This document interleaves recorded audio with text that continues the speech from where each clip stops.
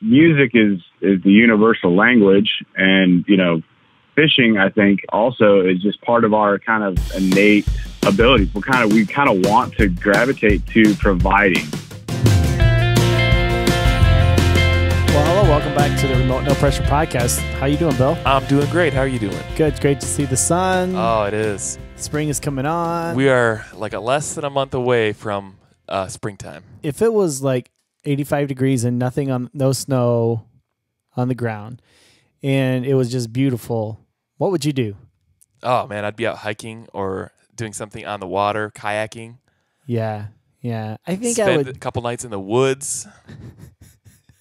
I think I would just lay out in the sun with as minimum amount of clothes as I could possibly have. I thought that's where you're going from the beginning. Just soak in sun and just sunbathe. I just want to be hot. Yeah. I just want to be warm. And I know probably some people are like, okay, come to Texas or whatever, but I just want to be warm at this time of the year. It might be nice down in the southern part of the states this time of year, but like we got the best summers, I feel. We do have good summers, yeah. But you know what? I went back. My brother turned 40 a couple of years back, and I flew down to celebrate his 40th birthday, and it was August. His birthday's August the 10th, and I'm in Texas. Ugh. And I remember how hot it was because my mom lives just outside of Dallas, and it was like probably 110 degrees, and we were in a Walmart, of course, Walmart parking lot, and that black top, it was like an oven, and I loved every second of it. Are you serious? Love it. I love humidity too. I just like it. Oh, isn't that crazy? that is crazy.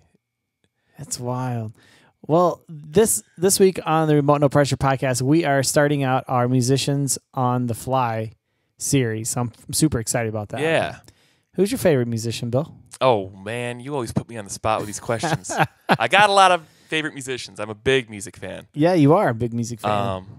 I mean, if we're talking like metal guitar, like I'd say Zakk Wylde. I love Zakk Wylde's guitar playing. Now, isn't that where you got the name Wild Bill? It is. It is. Well, the spelling for it, I was called Wild Bill since I was a kid, but I stole the spelling from Zakk Wylde. That's awesome. It's Ozzy's guitar player. If we're talking singers, I'd say like James Hetfield from Metallica, if we're talking metal still. But if we're talking like just general rock, like, you got to go back to Led Zeppelin, man. Jimmy Page's guitar playing, Robert Plant's vocals. Now, people on the podcast can't see you right now, but your knees are moving. You can tell you're excited about this. I like music, yeah.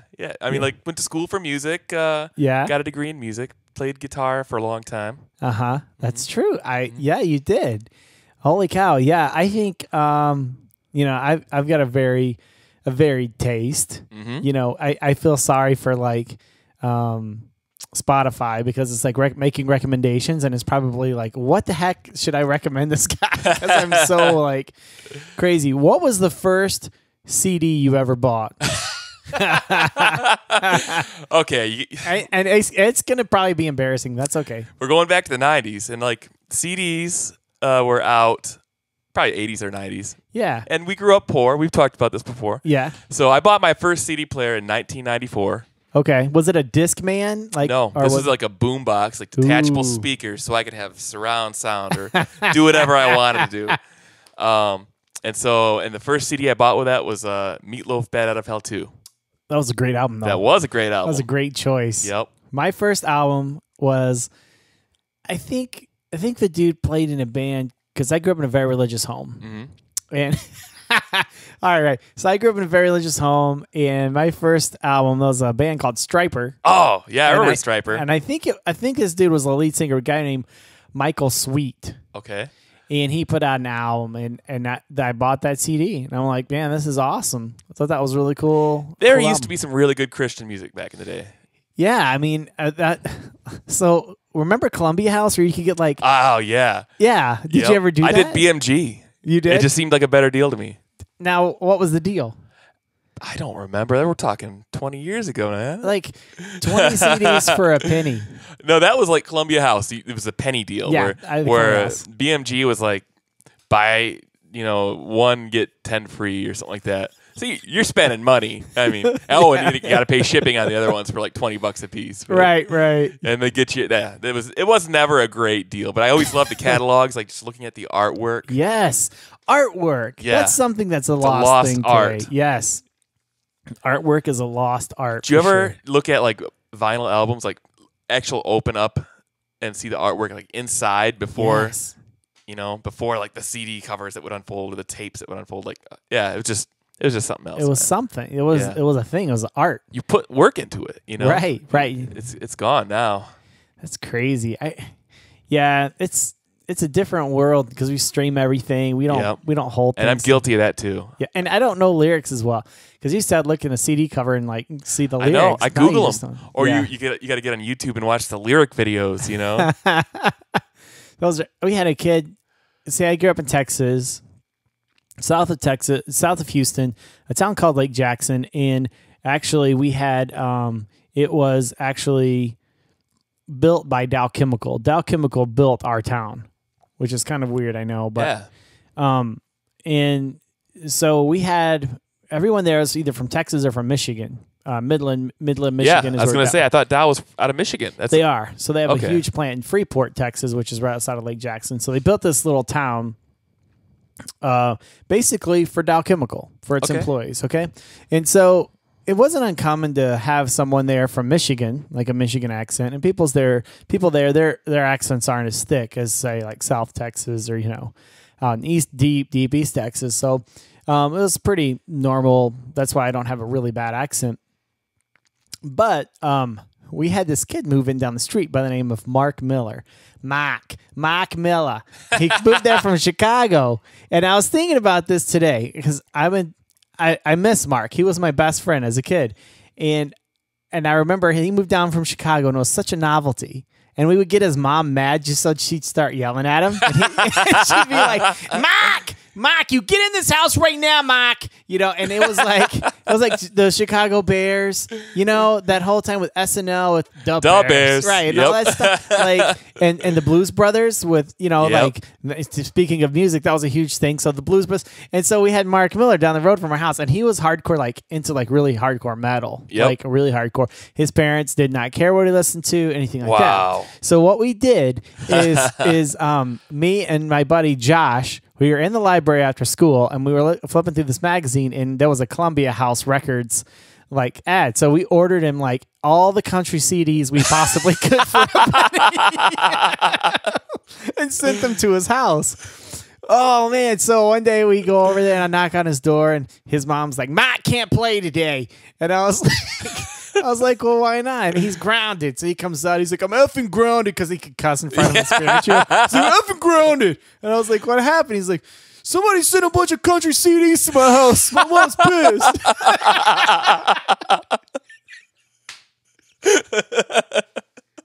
And they weren't like. Wait, were they pissed that somebody shipped him there or that it was country? No, I think that his mom thought he enrolled in something. He's like, Ma, don't listen to this stuff. I remember just his mom was so pissed.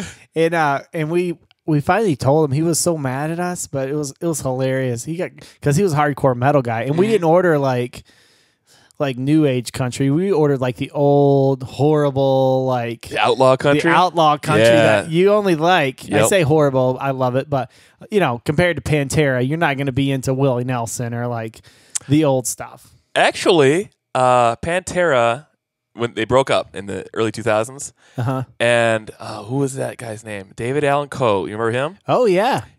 He did an album with the guitar player from Pantera, like a hardcore metal album. Really? Yep. A very racist album.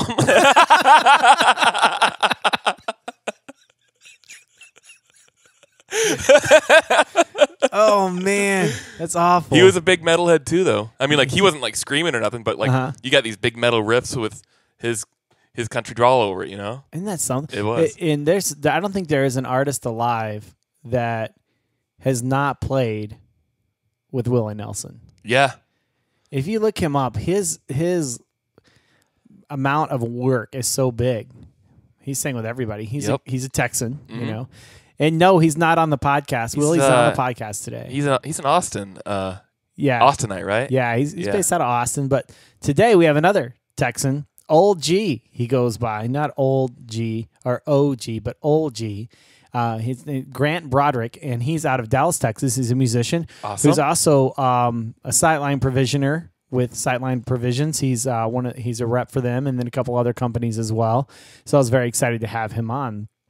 So he's going to hang out with us. Cool interview. We're going to hear a couple of his tunes, and awesome. Yeah. So welcome to the podcast. Let's light the fire.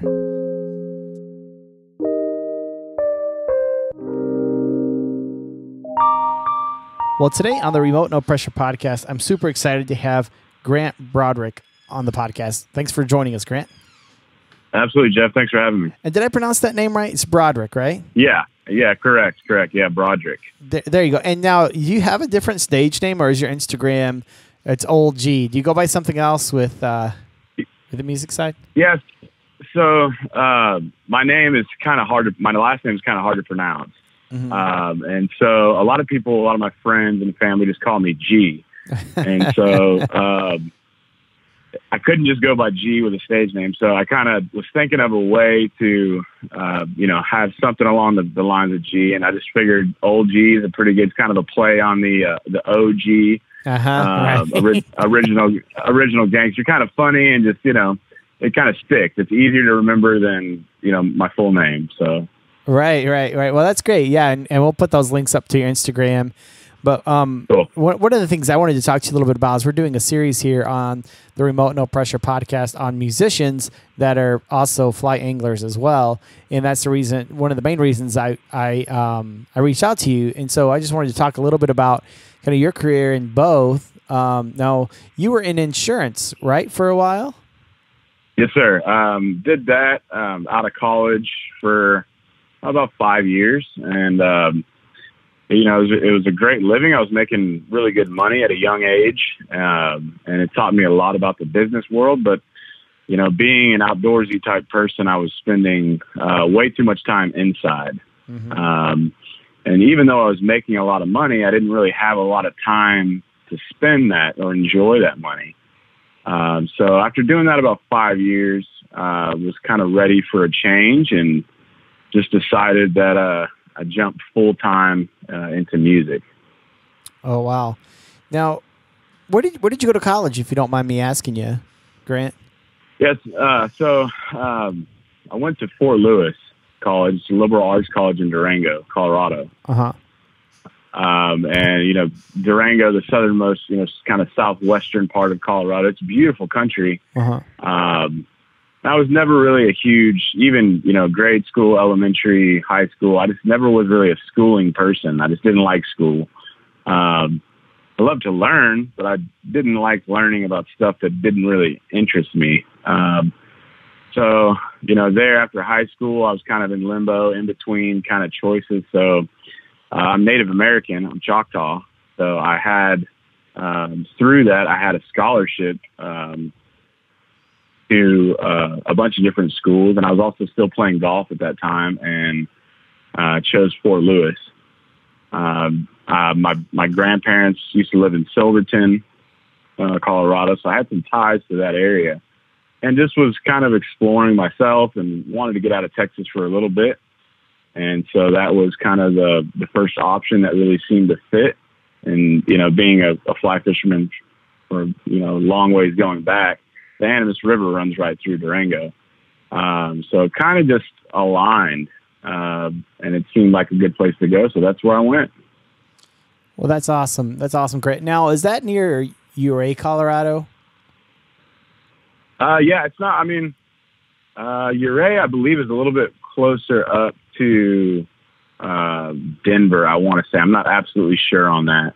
Okay. But it's kind of, Durango's right. It's in the San Juan National Preserve, and it's, it's pretty much, leaned up against New Mexico. So it's right there in the bottom southwestern corner.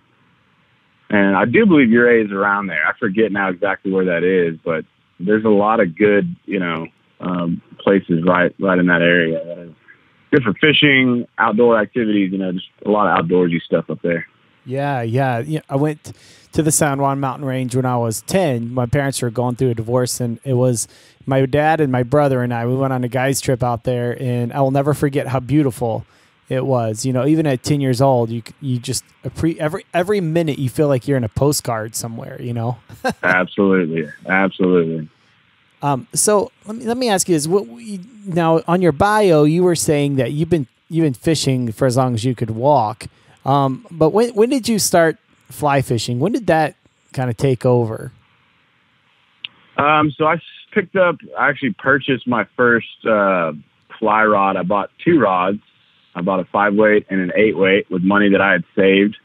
I'll never forget, it was a little town here at the suburbs of Dallas called Plano, at this big outdoor store called Jumbo Sports.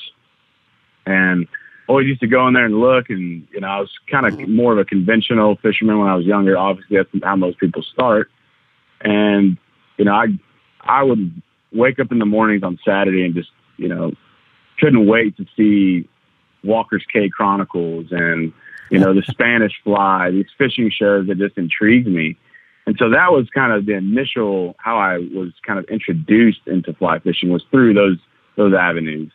And, just kind of saved up some money, bought 2 rods, and started practicing in my front yard and, taking it down to the creek there by my house and catching panfish and bass and kind of learning. I think, as anglers, you're always kind of looking for something new. And that fishing has always just kind of excited me. And every time you go out, it's something new. So that fly fishing was just kind of that next step as I was getting a little bit older and kind of growing. That's really amazing. Now, I don't know if you know this, but I'm a native Texan. I live in Michigan now, and I don't sound like I've ever been to Texas. My accent's so nasally. But I am born and raised down there, and I went to college there in Oak Cliff, Texas. Okay, yeah. Yeah, and I'm not going to say the name of the school, but do you know Paul Torres by any chance? Paul Torres. Yeah, that name sounds familiar. He's he's a guide out in the hill country there, and he knows a lot of those guys that have been on the show. But him and I went to the Harvard of schools, of colleges there on Keystone 35. But I ended up going to Dallas Baptist University as well, which is up the road off of Keystone Boulevard. But there's not a lot of places to fish in the city of Dallas. So where did you go to do this fly fishing? Were you going down to Tyler? I mean, where were you going exactly, Grant? No, so where I grew up is kind of North Dallas. Okay. And there's there's little creeks and there's a lot of golf courses around that area where I grew up. Like Trophy Club area, North Richland Hills. No, is that kind of where you were at? Kind of more. I don't know if you ever heard of Bent Tree West or Preston Trail, Preston Wood Country Club. All these kind of Glen Eagles. Yeah. All these country clubs right there in the North Dallas, kind of where the toll road hits George Bush. Okay. In that area. So there's also White Rock Creek, which runs, all the way up from, Little Elm all the way down to White Rock Lake, where I currently live now. Uh-huh. And then eventually runs down into the Trinity. So a lot of people think, you're stuck in a big city, there's nowhere to fish. Well, right. That's not necessarily true. Anywhere that there's normally water, there are going to be, sunfish and bass and catfish and all your normal kind of native species. I still get all the time. I fish White Rock periodically because I live right here when the conditions are right. But, you'll see people on the bank looking at me like, what is this dude doing out here? Because I'm in my skiff, my polling skiff out there on a White Rock. And they're like, what is this guy doing?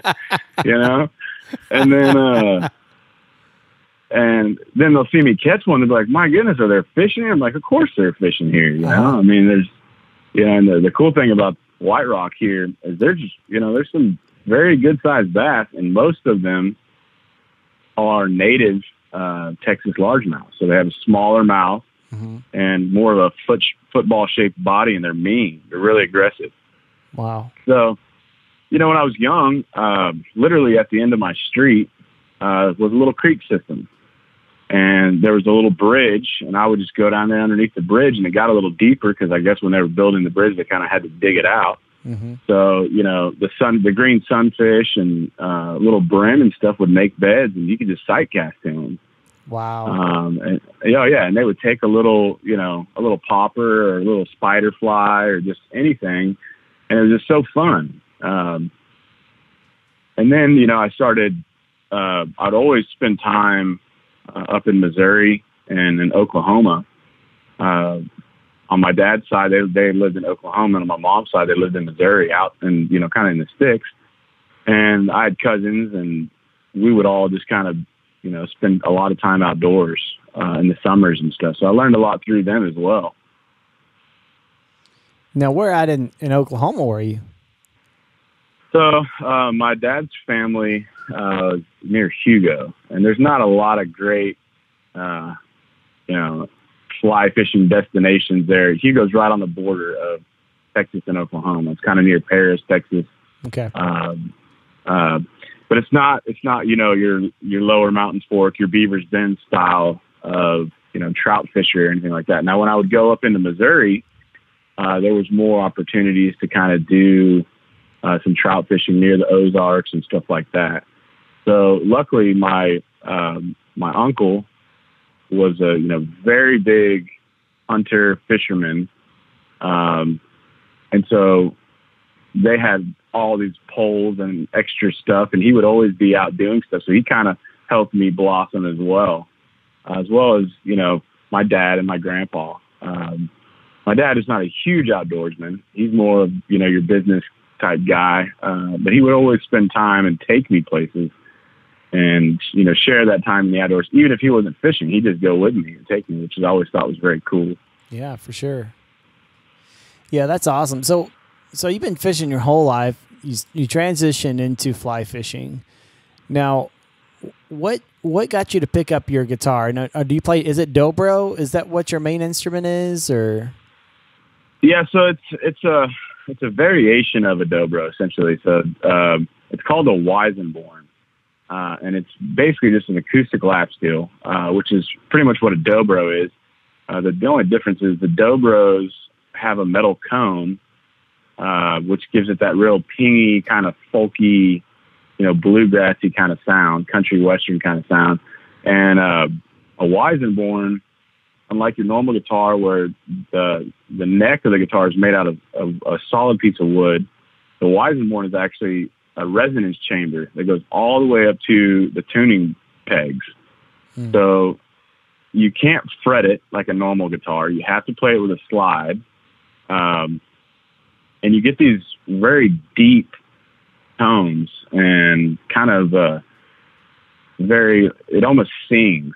And it's a very technical instrument. If you're, you have to be very spot on with your slide and your technique, your picking hand and your slide. Otherwise, the tone goes out the window very quickly. So, I'd always been a fan of that style of music, and Ben Harper is a huge influence on me, and he's an amazing slide player. And just all the different, Jackson Brown, I grew up listening to him, and his slide player, David Lindley, is a Weisenborn player. And was just always kind of drawn to the sound of the slide guitar. And when I first started playing gigs out, I just played an acoustic guitar, and I would get this, you sound like Jack Johnson, which he was kind of blowing up a lot around the same time that I was trying to make my moves, which was cool. I thought it was a compliment, but I didn't really necessarily want to sound like Jack Johnson. So I started putting more focus into the slide guitar, and that's really become an instrument that I'm kind of known for. And it's not an instrument that you see very often. They're very rare. You'll see them, on the West Coast. You'll see them in Hawaii.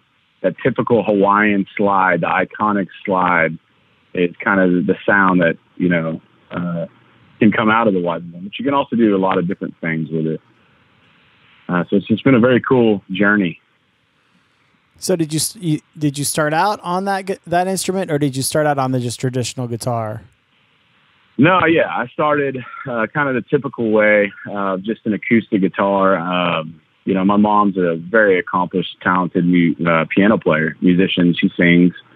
And her, my aunt is a country western style singer as well. So I was always around music when I was younger.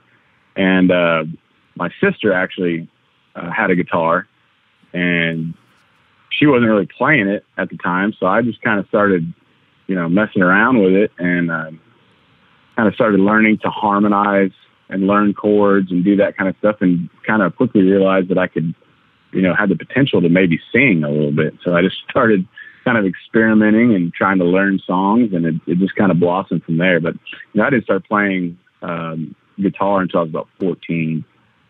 Oh, wow.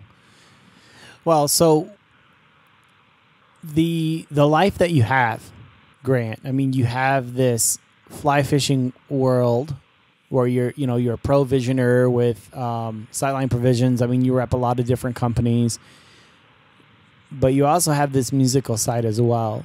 Does it feel like they are two different worlds, or do you feel like it's all one? Like, do you feel like you've segmented the two? Like, this is old G, the musician, and this is Grant, the fisherman. Or when you live your life every day, when you wake up, is it like a wholeness? Like everything together, you fish, it kind of complements each other, because we've talked to some great artists, some artists that paint, we've had a lot of painters on here. Paul Puckett, we've had Bob White, we've had some unbelievable people, A.D. Maddox, some of these legends, these artists that paint and paint and paint. But I'm like, hey, there's a lot of other artists out there that play music, that maybe they don't get the same recognition as like a Bob White or a painter, because that, there's this new generation of fly anglers coming up, and it's exciting to see. And do you feel like those two worlds, like you're a better musician when you fly fish more and you're a better fly angler when you play music more? Do you see those two lives kind of coming together? Absolutely. I think that there's a great balance. And, music is the universal language, and, fishing, I think, also is just part of our kind of innate abilities. We kind of want to gravitate to providing. And, what I see very cool about it is I'm doing two of the things that I really love to do, and I have a passion for. And sometimes when you pigeonhole yourself into one thing, you can easily get burned out.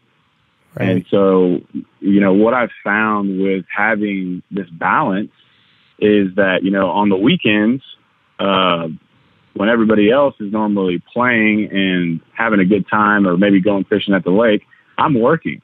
I'm playing gigs and doing my music thing, and being in the city and around a lot of people and, constant movement. And then during the week, when everybody goes back to work, I have my downtime, which is my freedom to go out on the lake when there's not as much pressure, and kind of be in nature and kind of rejuvenate, so to speak, and be still and quiet and, have a good time, either with friends or by myself, me and my dog. And so, it's really a good balance to life to have both of these things, and two things that I'm extremely passionate about. I think if it was just full time, one or the other all the time, I might get burned out on it. And it's not something that I would, want to pursue continuously. It totally makes sense. I want to ask you, I would like to play a couple clips, obviously with your permission, from your song, from your music. First one is River Wild. And that's an instrumental piece, right? There's no lyrics on that, right?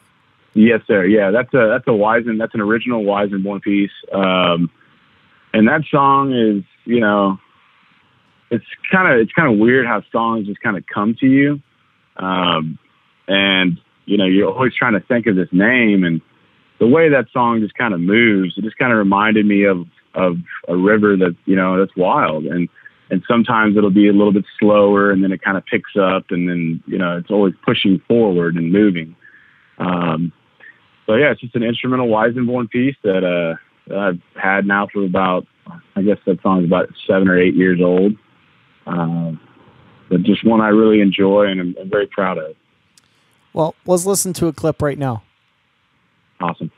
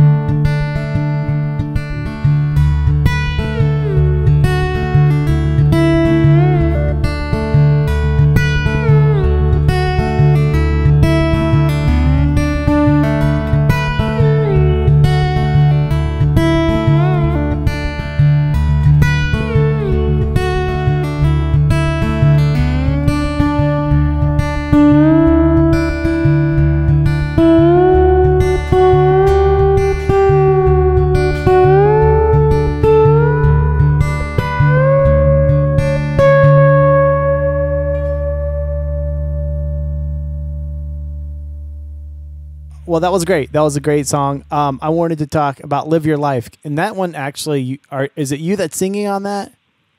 Yeah, I'm singing. I'm actually doing everything in that. Wow. So, playing the hand percussion, doing the lead. There's a bass line in there that you can't really hear too well, but it's there. And that was kind of that's probably one of my most iconic songs as an artist that people kind of know. But it's just a really easy kind of, it's just, a story about how you should live your life. And it's kind of got that islandy feel, which is a lot of, my style of music that I say is roots rock reggae. So that's more of that reggae style, where River Wild would be more of the roots style, or the folky kind of blues stuff, or an instrumental like it is. But it's just it's an easy song to listen to, Live Your Life, and it's kind of the mantra that I try to live by. And it's just good vibes. Why do you think it resonates with people, that song, versus some of the other songs you've written? There's one part that's it's oh we owe our lives to each other. So it's kind of like this chant. And it's something that I really believe in, that we do owe our lives to each other. And it's not that I'm going to give you everything that I own, but we need to work together. And we're here on this this planet as a whole, so we should help each other when we can, and learn from each other, and not be so as you see more and more these days, divided. So it's just kind of that vibe, and the it's okay to be brothers and sisters and humble and move together, Well, let's take a listen to this clip. Remember how to live, remember how to give, and never look her down unless you open them up. Live your life with a half full cup. I said, oh, we owe, we owe, we owe, oh, we owe, we owe our lives to each other. Ba-da-bum, ba-da-bum, ba-da-da-da, ba-da-da-dum, da-da-da-da.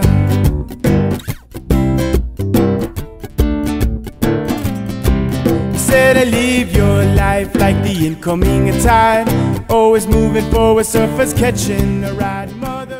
Now, as far as inspiration, I mean, do you find that a lot of times when you're on the water, do you get ideas for songs out there? Is it very inspirational time when you're out there on the water? Have you ever had any songs come to you? Absolutely. And that's what's great about having an iPhone now, is you got your notepad right there. Right.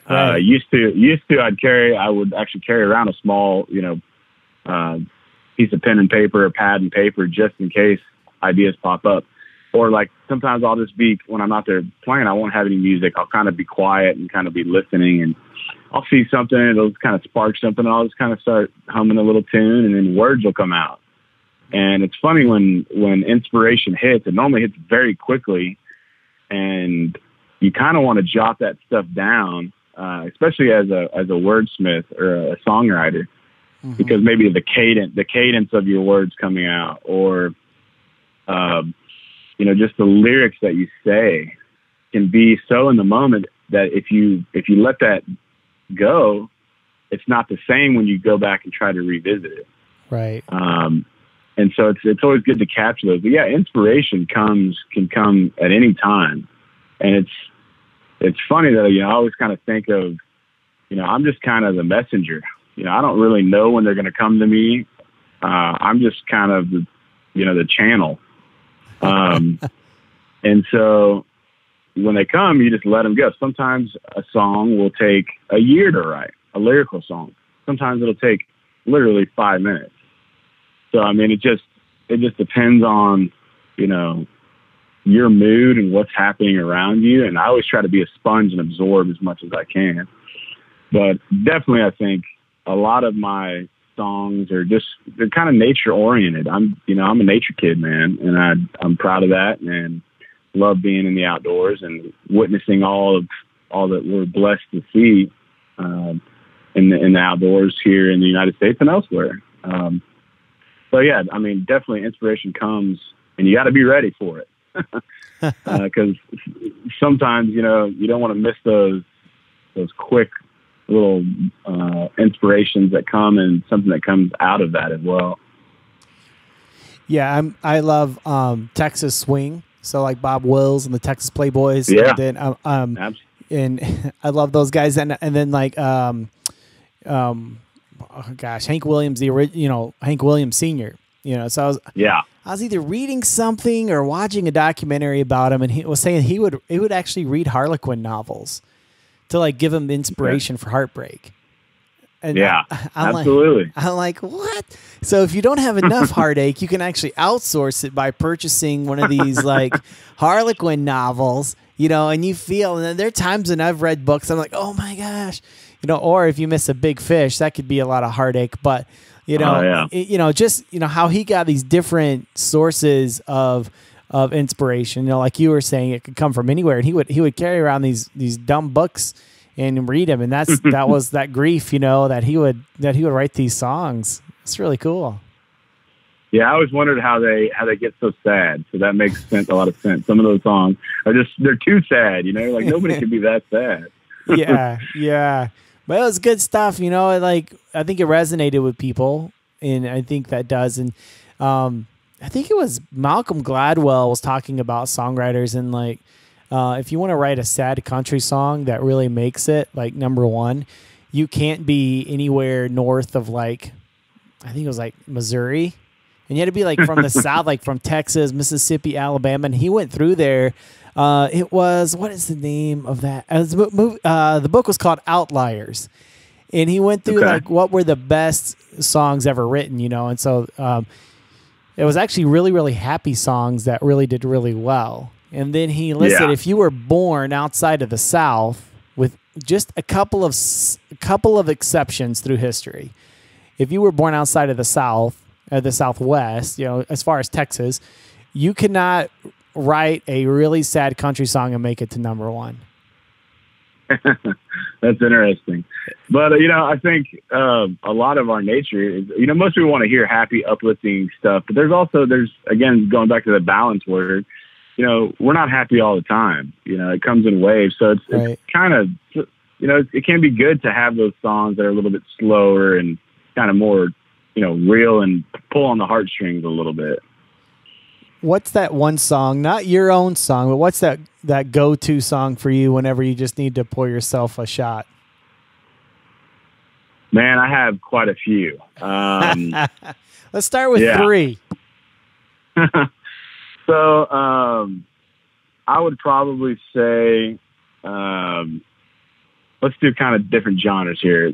I've been on this big Gregory Alan Isakov. I don't know if you're familiar with him, kick here recently. Okay. And there's a song, Idaho is the actual name of it. It's kind of a haunting song, very easy to listen to. So that's definitely one. Obviously you've got your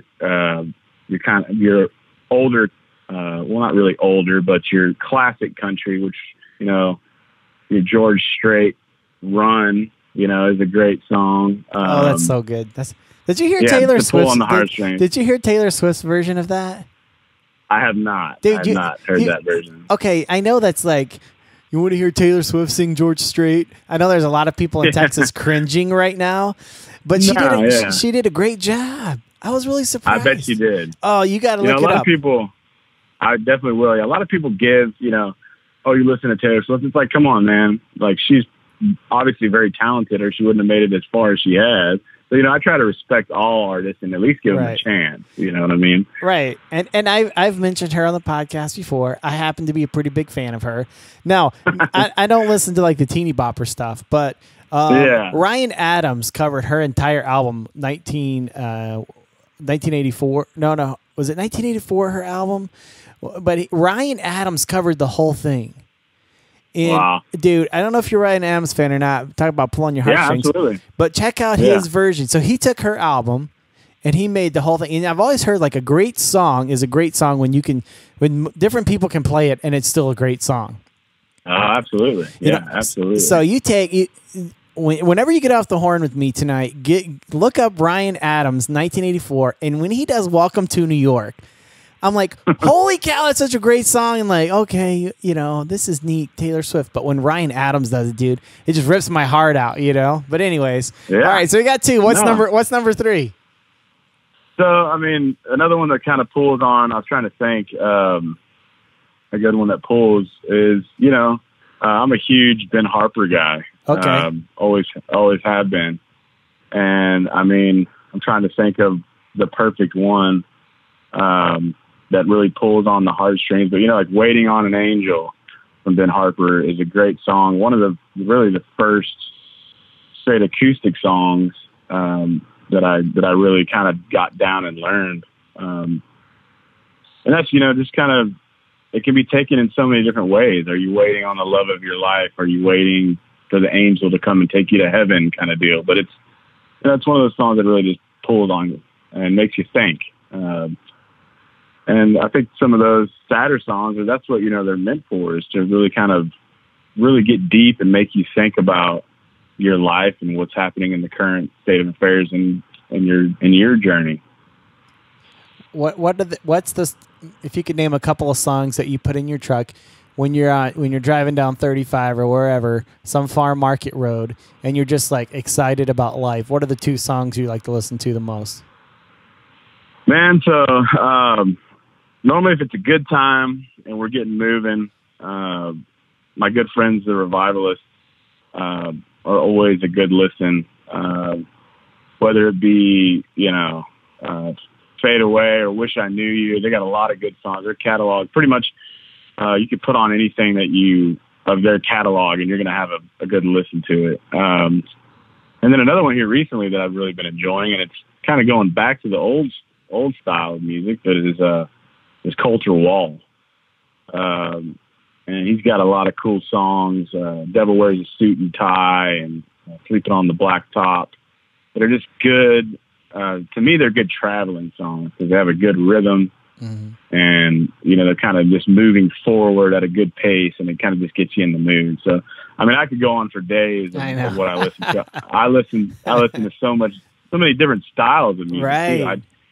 I try to really not ever be like, oh yeah, I don't listen to that. I'll always, at least give it a chance. And then if I don't like it, then we'll find something. But normally you can find something that you like in every genre. I don't do mumble rap and stuff like that really, but right. Most of your stuff that, your acoustic genres, rock and roll, blues, R&B, hip hop, all that stuff, even down to classical and, instrumental stuff. I really enjoy a wide variety of different styles of music. Yeah, and you know what's so crazy? Like, not only used to, whenever I think of Fly Anglers, I think of like bluegrass, or right, yeah. But like, there's a lot of guys like when they're tying streamers, they want to listen to metal. Yeah. I mean, they're these flat bill tattoo guys that they're just like hardcore, and they're like, when I tie streamers, I want to listen to Anthrax, and not every, it's like this really cool, diverse, the diverse population, the people who fly fish that, when they're at the Vice, they may listen to something completely different than I would. I like to listen to Green Sky Bluegrass. I love that band. There you go. And then, yeah, great band. Yeah. but like, they may want to listen to Pantera, and that's just the way it is, or it depends on the type of flies they're tying. But, right. It's really cool that you say that. I think Flying Eagles are somewhat open-minded, especially the newer guys coming up. So what's next for you, Grant? I mean, you've got your music thing and you got your fly fishing thing. What's kind of on the horizon for you, Grant? So, the next step here, and, I just got this skiff like I was talking about. I've had it now for a couple months now, and want to get my captain's license and potentially start guiding, not immediately, but in the near future. And just experience, teach people the great art of fly fishing here locally, and that you don't have to be on a great trout stream to go out and have a good time fly fishing and be successful. Also, I'm a huge saltwater guy, so running down to the Texas Gulf, into Louisiana, down to Florida. So I think that's going to be, the next 10 to 20 years of my life is honing in on these places and somewhat guiding. Now, I stay pretty busy with the music and the repping, so I'm not looking to guide full time. But I would definitely, consider, maybe 4 to 5 clients a month kind of deal, something along those lines. Not, extremely busy with guiding, but it's definitely something that I want to do. I love seeing people catching fish on a fly rod and reacting to it and being a part of the whole scenario from start to finish. It's something that's very rewarding to me, even when I just go out with my friends, and we're pulling around and they catch a big old fish. It's great to share in the camaraderie. And the other cool thing about my particular spot is that, I could take you out guiding and then play you some music when we're done after dinner or something. You know what I mean? So you can really work this thing in. Right. Which is something that, I've kind of started to do with a lot of my fly shops that I deal with, is when they have events, they'll call on me to come play music. That's awesome. So it's bridging the gap between the two passions, and, music's the universal language. And, almost every fly fisherman that I've ever met listens to music. There's not really one that is like, nah, I don't listen to music, So it's cool to have two things that people, enjoy in life, and I get to be a part of it. So it's very, very cool. That's awesome. Well, I could talk to you literally all night, Grant, because my two favorite things are music and fly fishing, and seeing those things come together is really awesome. If someone wanted to listen to your music, if someone wanted to get a hold of you, we're going to share those links in the show notes and also on our website. But if you want to just tell them, because a lot of people are driving down the road or whatever, where would they find you at, Grant? Yeah, so the easiest way is just to follow me on the social media platforms. I'm a huge proponent of live music. I do have stuff on the interwebs that you can buy, and I'll have another album coming out here in the near future, hopefully by summertime this year, which will be on all your outlets, your iTunes, Spotify, all that good stuff. But you can catch me on SoundCloud.com. Just look up my name, Grant Braudrick, or you can follow me on Instagram at goodoldg. It's good, GOODOLEG. And then my music page is just Good Old G Music. So the Good Old G is the fishing page. The Good Old G Music is the music page. Well, that's awesome. Well, thank you very much, Grant. Good luck with everything, and we just appreciate you taking some time with us. Absolutely, Jeff. Thanks for having me, and good luck with the podcast. I enjoy listening to it all the time. All right. Thank you, sir. You got it.